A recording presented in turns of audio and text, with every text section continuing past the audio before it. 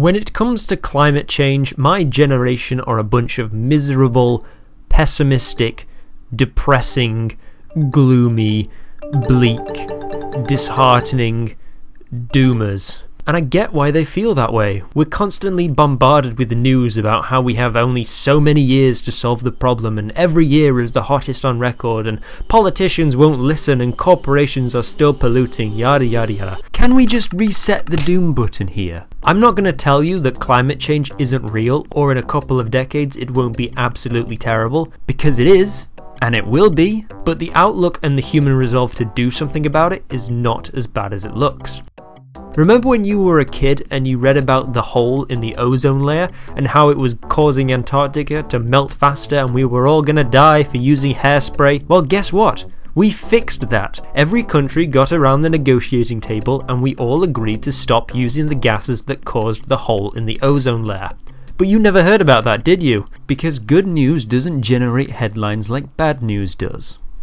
Here's some more good climate news that you might have missed. In the USA alone, of the 530 coal power plants that existed in 2005, only 191 of them are left.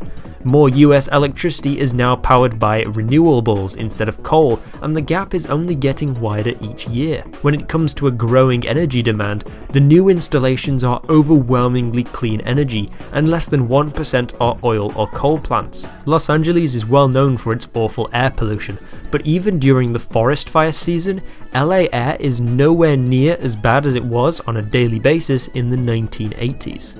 In 2005, the EU adopted a continent-wide cap-and-trade system, which made companies pay for a license to pollute. 15 years later, emissions are down 21%, 6 years ahead of schedule. In one of the most stunning decarbonisation efforts in human history, France went from generating half of their energy from fossil fuels in 1978 to 10% and falling just 10 years later through a rapid rollout of nuclear and hydro power. In 2012, Great Britain generated more than 50% of its energy with coal, but less than 10 years later, and now we barely even switched the coal plants online. 97% of Scotland's power comes from renewables. This is up from less than 30% 12 years ago in 2009.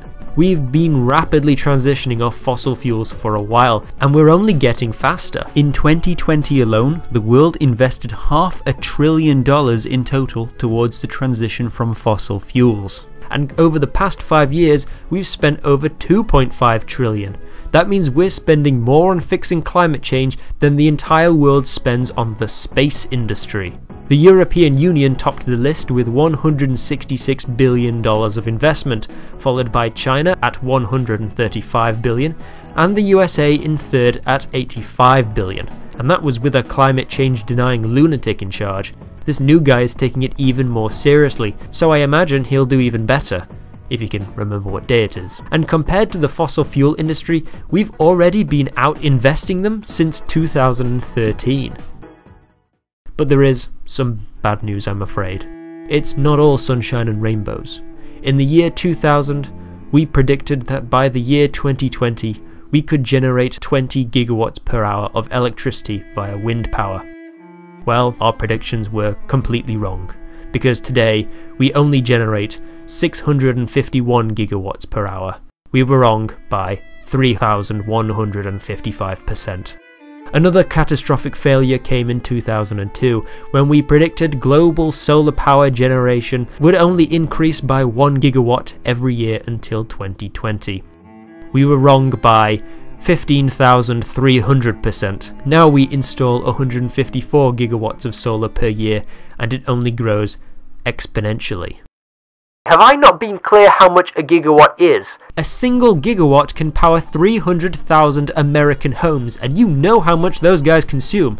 If this rate continues, and which it will because it grows exponentially, by the end of the decade we should generate more solar energy to power 450 million homes. And if 3 people live in each home, that's 1.35 billion people living on solar energy. And that's just solar, not even accounting for wind, hydro, nuclear and geothermal. So it seems humanity is well on the way to solving the climate crisis. We're taking big steps to change how we generate electricity, even though it doesn't seem like it at times, because a lot of the progress we're making are things you never hear about. When you do things right, people won't be sure that you've done anything at all. Wait, stop. We're not done yet. There's still a lot of stuff not addressed. Energy production is still only a piece of the wider puzzle of climate change. Another source of climate doomerism is the supposed runaway nature of polluting companies. My actions can't do anything because this Guardian headline said 71% of emissions are done by 100 companies. It's got nothing to do with me. This is defeatist bullshit. I have a question for you. Who buys from these companies? Do they pump CO2 into the air just because they feel like it? They have an incentive to because people buy their products. That means you buy their products. You buy petrol to fill up your car. You buy plastic made from oil that these companies dig up and refine. You power your home from a local gas-powered energy plant. You, me, and everyone else on this planet. You cannot absolve yourself of responsibility by shifting the blame onto corporations, most of which are owned by governments, things that some of us at least have control over at the ballot box. Governments, by the way, are also reining in these polluting companies by implementing carbon taxes or emissions trading programs, where polluting firms have to pay extortionate fines in order to pollute, which encourages them to cut down CO2 so they pay less in tax. Almost all of the world's major economies have implemented one of these programs, and many more are considering them. And those greedy, polluting capitalists are doing their bit too. The overwhelming majority of investments into green technology come from private investors. That's because they're following the money. The return on investments from renewable energy is over 420%, compared to a mere 50% of fossil fuels. Some people who are particularly up their own arses think that the only way to fix climate change is to abolish capitalism. This is clearly not feasible. If your climate change solution is to completely dismantle and rebuild the entire economic system of nearly every country on the planet within a decade, you are not serious about climate change. Of course, there's one final bit of nonsense that the climate doomers like to bring up, and that is... Yes, China is the biggest polluter in the world, but they're not morons.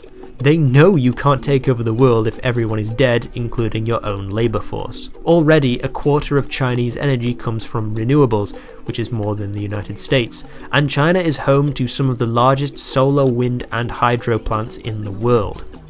And yes, sometimes it does look like China is taking steps backwards, like planning more coal plants as recently as last month.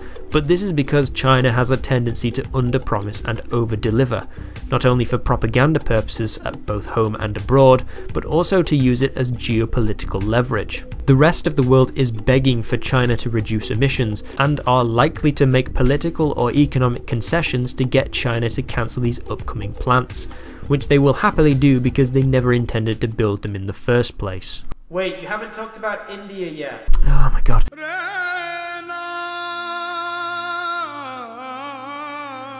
Okay, India is home to 4 of the world's 10 largest solar plants, and they've all been opened in the past 4 years, and in 2020 they planted 250 million trees in one day, and even if only 60% of them survive, that's still 150 million trees, and actually the rate at which India increases its coal production has slowed quite a bit since 2011, down to 4 gigawatts per year from 17, and if we... You haven't talked about Russia yet.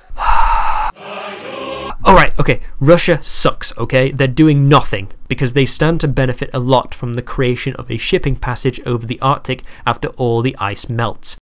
But the more we do to fix the things we can control, the more time we'll have to find answers to problems we don't have solutions to. This isn't just about Russia or India.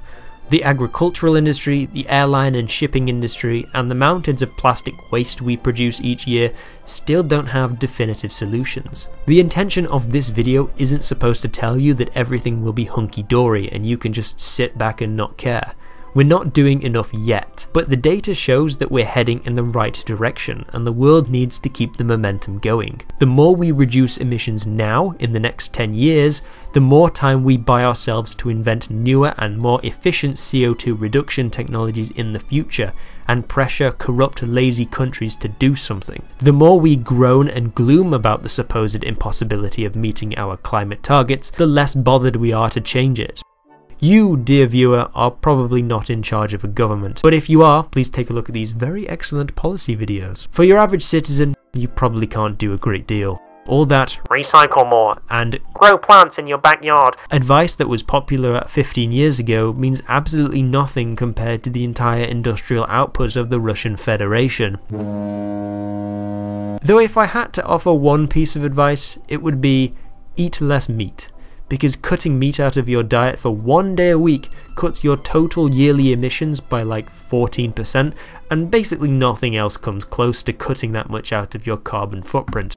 Just buy the fucking soy burger, you coward. You're a grown adult now. You can move on from the 2013 rage comic epic bacon memes.